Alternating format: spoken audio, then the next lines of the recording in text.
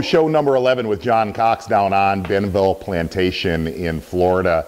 And really there was only one bullet in our gun the entire show. And listen, here's what's weird. I was throwing a Strike King Fat Baby finesse worm with a 1/0 Trocar drop shot hook. And you know what's strange is, as I made the comment, I dislike throwing a wacky worm. One of the reasons why is it's a little bit too slow for my personality, but here's the other side of it, and all of you know this.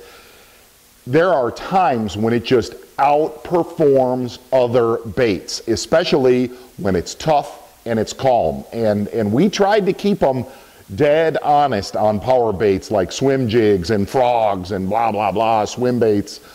But what they wanted was a wacky worm. And here's, whenever I nail weight, whether I'm fishing deep or I'm fishing shallow, is, to me, and I never put this in the show, is when I'm covering water, I'll use like an Eagle Claw tungsten nail weight that's heavier, okay? Because I'm able to cover water faster. When I say heavier, I'm talking like an 1/8 ounce, okay? Where you just load it in the front end of that Fat Baby finesse and you go and you cover water until you collide. Now, when I find them, when I know where they're at, like when we found them in this show, that's when I'll go down to a little micro tungsten nail weight from Eagle Claw, like a 3/32 all the way down to a 64th.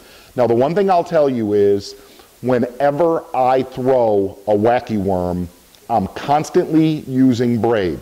I'm using 20-pound Seagar Smackdown braid to an 8-pound fluorocarbon Invisex leader.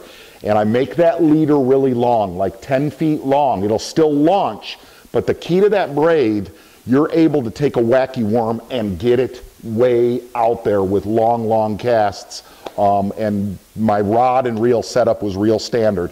I was using a Daiwa Randy Howell shaky head rod, 7 foot 3 inches, gives me a little extra distance, to a 2500 Daiwa LT Tatula spinning reel. And here's the main thing I'll tell you about this is, all of you know a ton about throwing a wacky worm. I already know that.